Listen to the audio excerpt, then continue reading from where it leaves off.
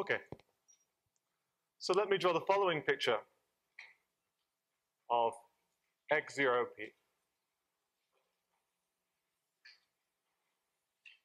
So when we think about overconvergent forms, we can think about them as two ways. We can think about them as sections of, say, the modular curve x01 away from some small disks around the supersingular points. But similarly, we can think about them as functions or sections on x0p where we've pulled back from x01 to x0p using the canonical subgroup. So we might have a picture that looks a little like this. So this is x0p. Here we have 1 cusp infinity. Here we have 1 cusp 0. This is the ordinary locus. Now there's also some ordinary locus up the other side. This is the ordinary locus where the subgroup corresponds to the canonical subgroup, and this is the part of the ordinary locus in which it doesn't. And here in the middle is the supersingular locus, and we can define overconvergent forms if we take certain, if we somehow extend this region far enough into the supersingular locus. In fact, anywhere into the supersingular locus is good enough, but we can do further or less far depending on this radius of convergence. But one picture that we have on x0p that we don't have on x01 is that x0p has a nice involution called the Fricker involution. And it's easy to describe on a pair E and a subgroup. It sends it to E quotient out by that subgroup, and then you get a subgroup of order P by taking EP quotient out by P. And you can check that this is an involution. And you can also see what happens geometrically. It takes ordinary locus to the ordinary locus, but it swaps both of these ordinary locuses. It takes infinity to 0 and 0 to infinity. And in particular, it also somehow inverts the supersingular locus. You can also see what it does as far as the canonical subgroup goes. And in fact, suppose we take an R, say in the range 1 on 1 plus P and P on 1 plus P. Then it takes this region, so let's do this. And let's also now suppose that R is big enough, particularly if R is bigger than a half, then there's an intersection between the overconvergent modular functions of radius R and the Fricker involution applied to these functions. So on the one hand, you should think of this on the left-hand side as being sections that go as far as this disk, so sections in this region here. On the other hand, if you apply the Fricker involution, well, if these disks are deep enough, you then get sections of the other side, and the intersection of these two spaces are now, so there are functions in here and functions in here. They're only going to be well defined somehow on these small annuli. So in other words, now you have functions, maybe I'll put it this way, so functions that will be defined on these small little annuli inside the supersingular region.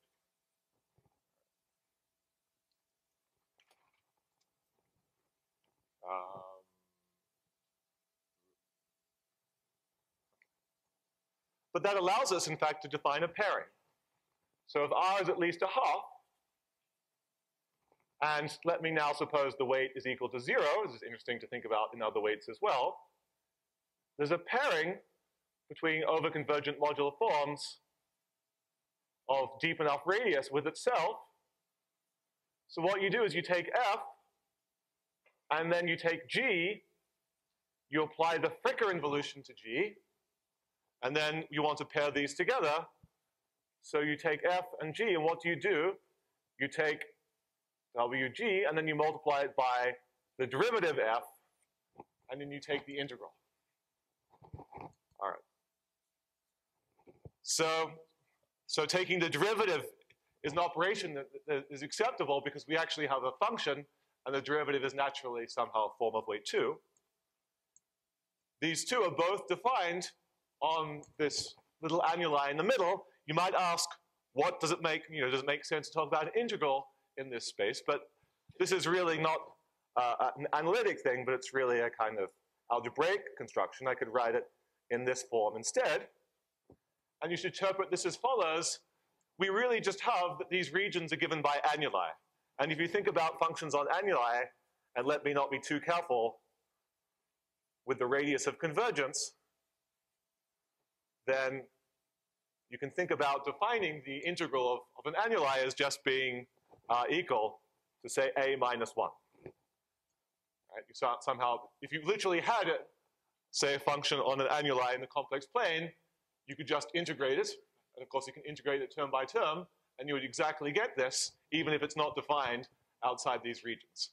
Now, of course, there's a choice of how you integrate it, which is you integrate it left or you integrate it to the right, which somehow is, if you're doing it, the inside or the outside.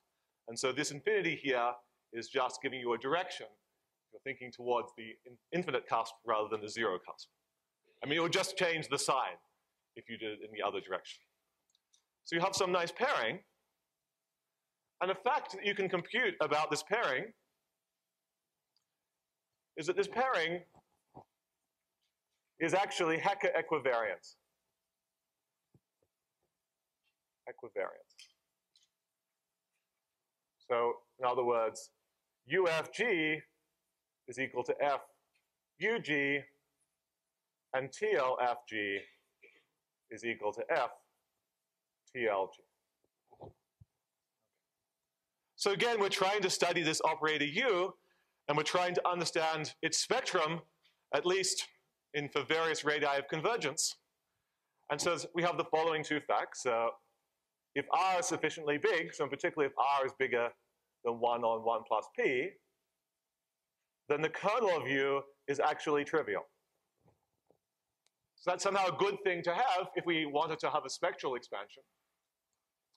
And then similarly in this range, if we somehow also even know that R is bigger or equal to a half, then on this space, the operator U is self-adjoint with respect to this pairing. So it's actually an interesting question to understand what we actually get from the fact that the kernel is trivial and U is self-adjoint. So if you think about a finite dimensional vector space and you have an operator that's self-adjoint, well, normally you think self-adjoint, you think a Hermitian matrix, and you know it's diagonalizable. So this looks interesting. But again, you realize self-adjoint in this context really just means it's symmetric with respect to some basis. And if you take symmetric matrices over C, that's not very interesting. In fact, any finite matrix is conjugate to a symmetric matrix over C. So it seems perhaps it's less interesting. On the other hand, it's not so hard to show that this is actually a condition, but it leads to just a problem, which is just a problem in linear algebra, which is take an infinite by infinite matrix over ZP that's compact. So you can think of this as just a matrix which reduced mod P to the n has only finitely many entries. And so let me give the matrix a name. Take M in this matrix, and you suppose two facts. Suppose that one, say the kernel of M is trivial, and two, M is symmetric. And then the question is, what can you deduce about M?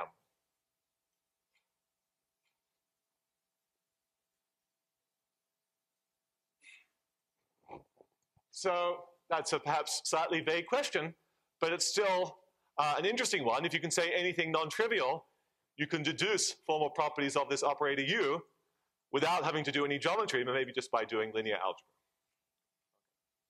This is the kind of question that turns up. Now let me move on to congruences. I explained a little about this in the last talk. So recall that we conjecturally have a spectral expansion, somehow given an F in over convergent forms. We expect that F is equal to the sum alpha I times phi I from I equals 1 to infinity for these eigenforms, which have slope, or rather, which have u vi equals lambda I vi. So this is the hope. So now we can try to connect this, for example, to the pairing.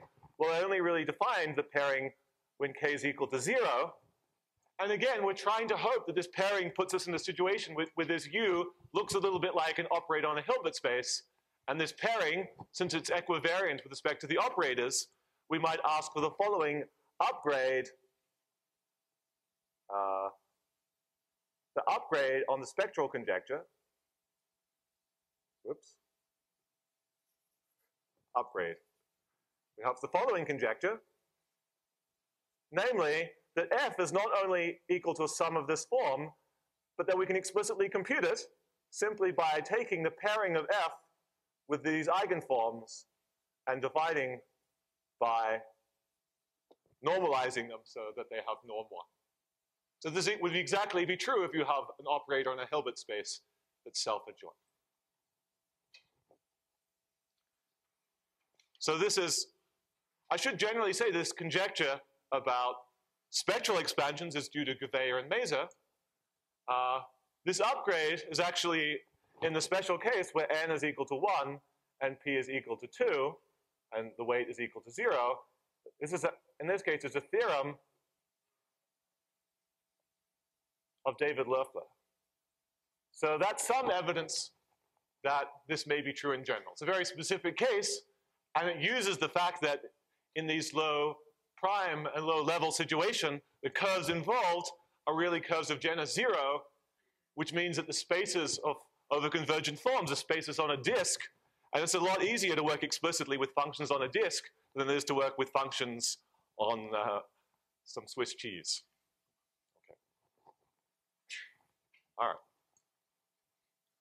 So again, I referred to this way of thinking about or hoping to decompose functions right at the very beginning in order to, say, deduce results about congruences in some very explicit way. But again, even still using the asymptotic expansion, one can still say some things. So I want to do some specific examples. So first I want to do the example again of J, which I've talked about before. So if we take J, well, first we want to apply U to it to turn it into a holomorphic p-adic modular form to get rid of the cuspedic 0. So using Hitter's theorem, we can write it as its ordinary projection plus the other part of the space. And what we know about that space is, at least I'll put quotes in here because this is an asymptotic rather than an exact expression, unless p is equal to 2, in which case it is exact. A sum here again of these eigenforms by I, where here that these are non-ordinary, so that corresponds to these eigenvalues being strictly less than 1. Okay. So what one deduces from this is the following. Congruences for the coefficients of J. So on the one hand, this is given by a finite sum of eigenforms. And you know the dimension only depends on, well, the dimension is easy to compute. It's related to the ordinary space in weight p minus 1. So its dimension is essentially p minus 1 on 12. So you have, roughly, so you have these eigenforms here.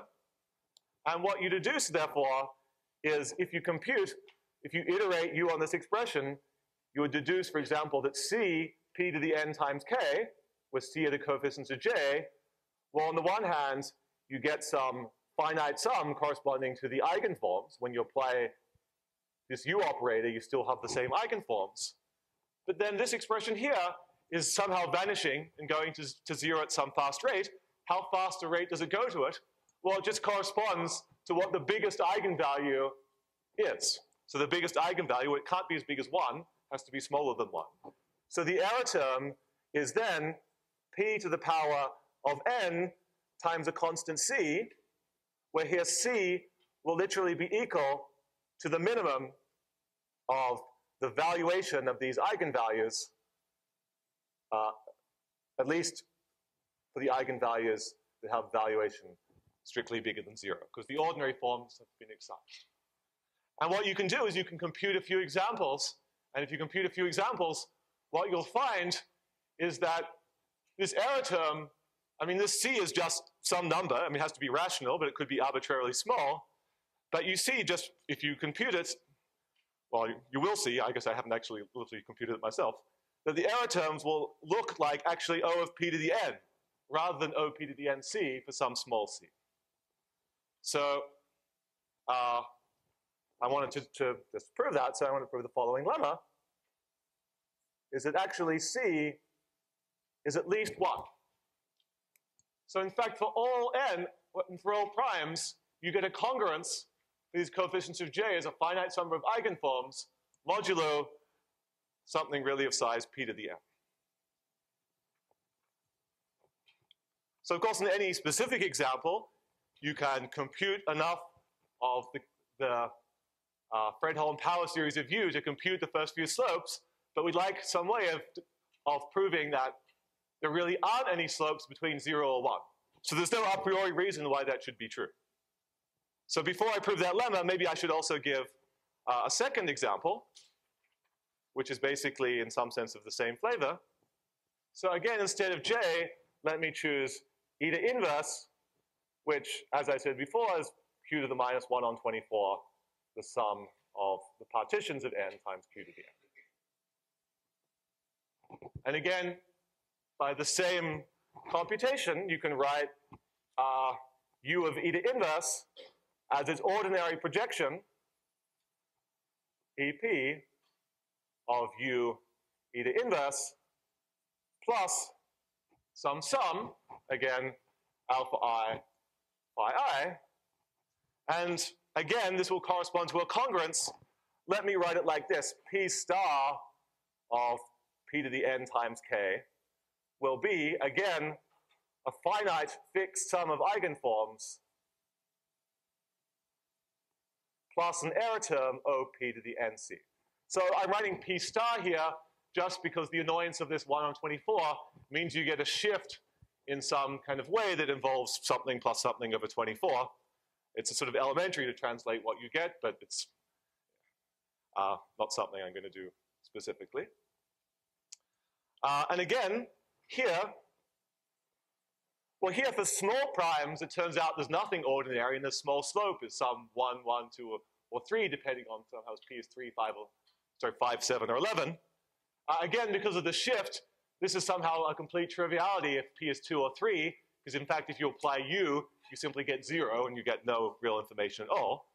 But for big primes P, again, here's the following lemma, is that C is bigger or equal to 1. So in other words, the congruences you get for the partition function are true modulo really O P to the n when you do it n times. Okay. So how do we prove these? Well, let me start with the case of J. So we need to prove, the question is, does there exist a phi which is overconvergent of weight 0, level 1, and the radius is somehow not so important. Does there exist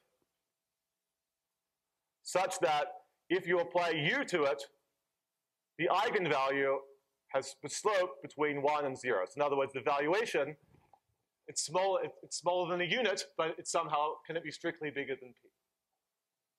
So that's the question, and the lemma basically says that this doesn't exist. So now you have to use something a little bit more, namely you have to use the fact proved by Coleman, which is in some sense the point of what Coleman did, was that these eigenforms actually deform in families. And from the existence of this, so if phi exists, then there also exists,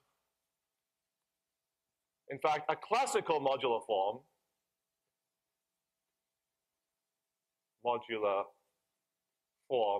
F of high weight, but still weight congruent to 0 modulo p minus 1. And it has level 1, and such that the slope of f, so in other words, the slope, or rather in terms of, put it this way, the valuation of AP is equal to the valuation of lambda. All right. So it turns out that this AP actually tells you quite a lot about the Gower representation associated to F. A well-known fact, for example, is if AP was a unit, then the corresponding Gower representation is ordinary. And so even if you then restrict the corresponding Gower representation mod P, you also get something ordinary. But it's a little more complicated to understand what the corresponding local Gower representation is when AP is no longer a unit. But in fact, it is the following theorem of Buzzard and G that actually implies in this situation you know exactly what the corresponding Gower representation is. It actually you deduce that the representation mod P of F, and which is therefore by congruence equal to this representation, restricted to dP, is equal to, well, it's something very explicit. It's the induction from the quadratic extension of this tame character of level 2 to the power of P minus 2.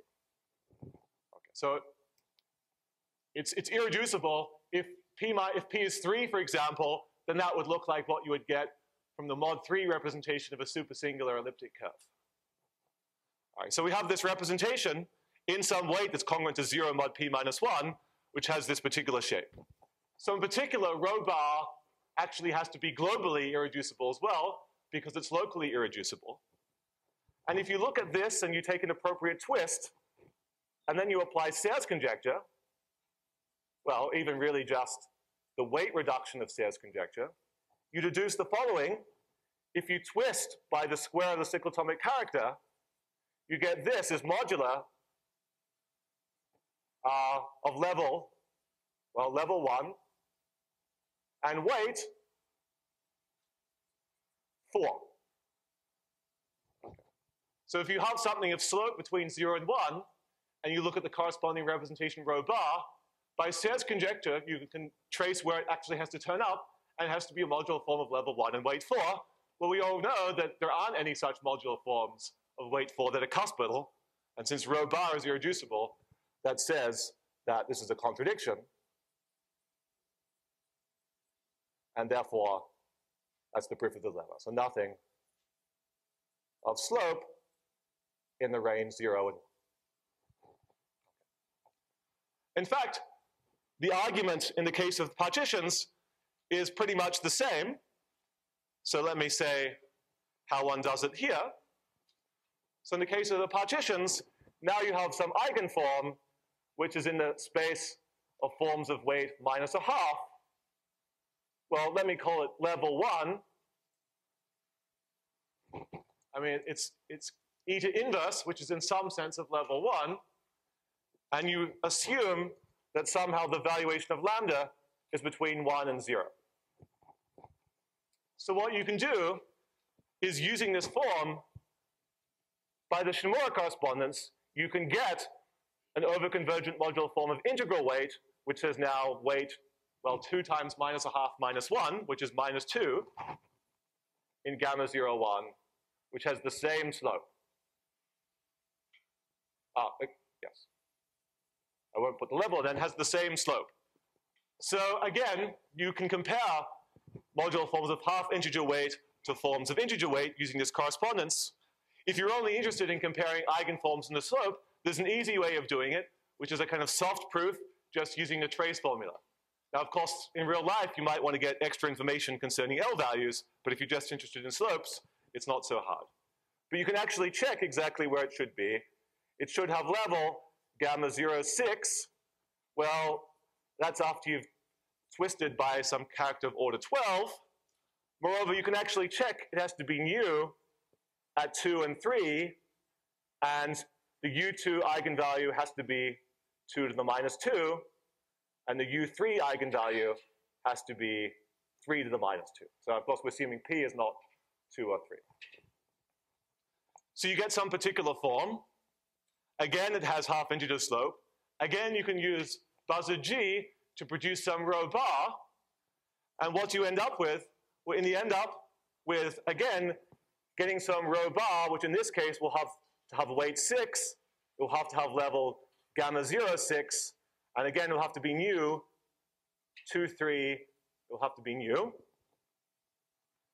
Now, you can just check this space. Well, it turns out this space is one-dimensional, which is maybe not so good. On the other hand, if you check this one-dimensional space, and you check the U2 eigenvalues, well, it's equal to 2 squared, but U3 is equal to minus 3 squared. And so again, these two things are incompatible, and again, you should see that it can't exist. All right. Of course, in general, at general weights and general levels, there's no reason to expect that there might not be something of slope between 0 and 1, and moreover, you can explicitly construct examples where there exist things of that slope. So for general congruences, you only get a linear growth of congruences up to, say, some fixed constants. Okay. So for the remainder of the time, what I want to talk about is the following problem. So a lot of these ways of thinking end up leading us to a decomposition of various forms into these overconvergent eigenforms. So just as a very basic question, you might want to understand something about the p-adic analysis of overconvergent eigenforms. Convergent eigenforms. So we're in a situation where we fixed an n, we fixed a level, and we fixed a prime, and then we have this countable collection of eigenforms. So Don Blasius once asked me, I mean, he sort of said, this is somehow analogous to a following situation, namely if you fix a level and then you ask for some infinite sequence of forms, how could you get it? Well, you could look at the mass forms. Again, so here these are eigenforms for some operator u. Here you have some eigenforms for some Laplacian, and you have some countable sequence if you stick to the cuspidal spectrum, and they have some interesting analytic behavior. Are they in any way analogous to these finite slope objects? And part of what I wanted to talk about is that they really seem to be the case.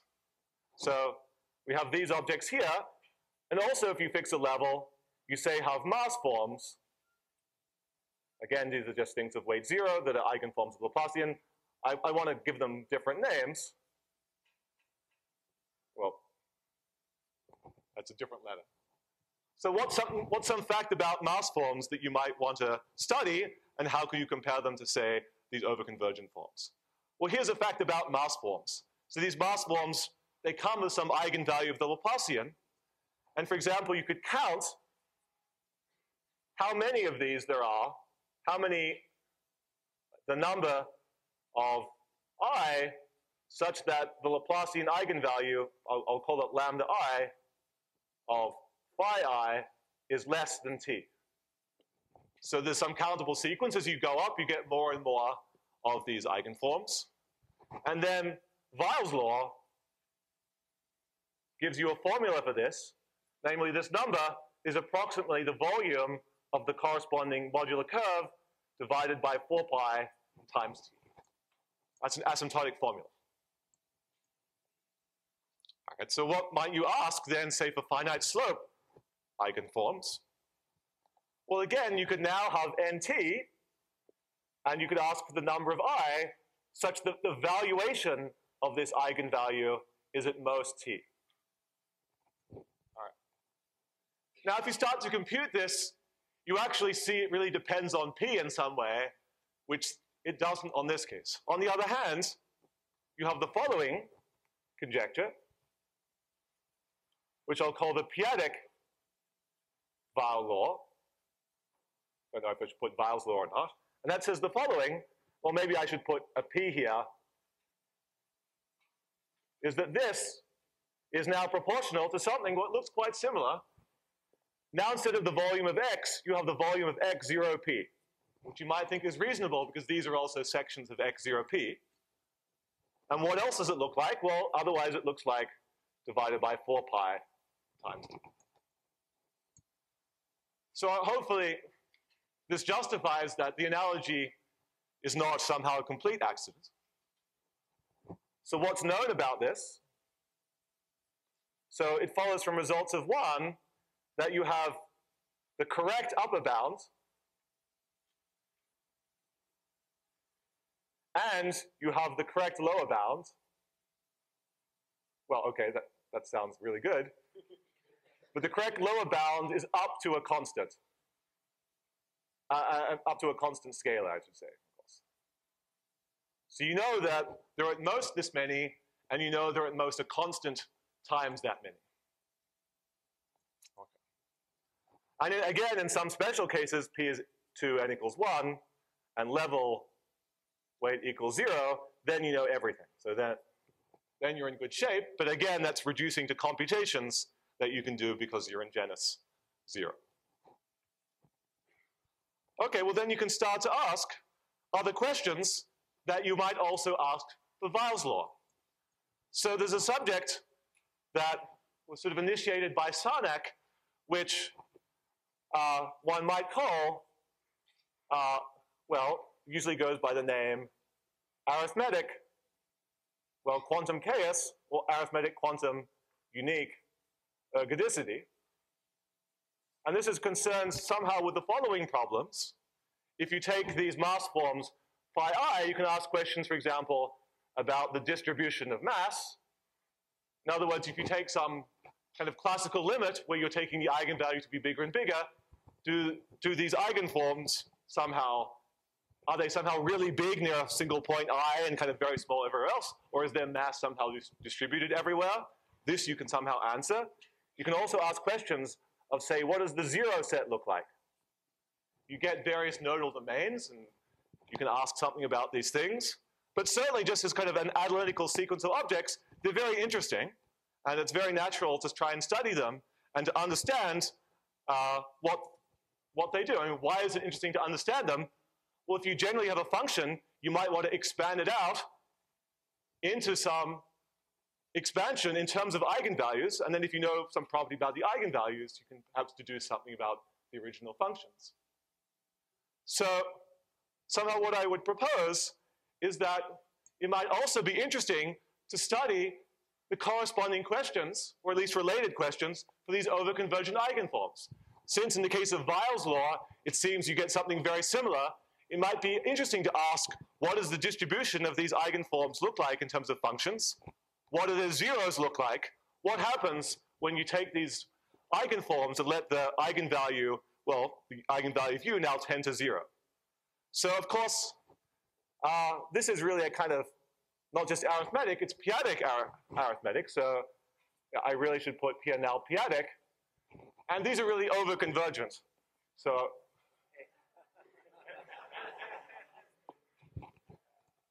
this is, I want to christen this subject. And as the name suggests, there's some very confusing and surprising phenomenon that, in fact, my students have computed and observed, and I have absolutely no idea why some of these extraordinary patterns are occurring. And in the 2 days that my students had to think about them, they couldn't prove them, but I couldn't prove them in several months, so maybe that's not so bad.